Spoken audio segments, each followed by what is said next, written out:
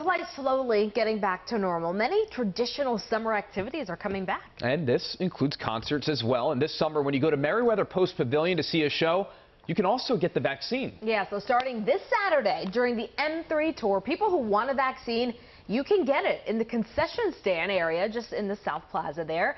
The health department will stock a minimum of 100 doses per event. That's a brilliant idea. It is. It's good that they're still doing this. People who may be on the fence have some time to still get in.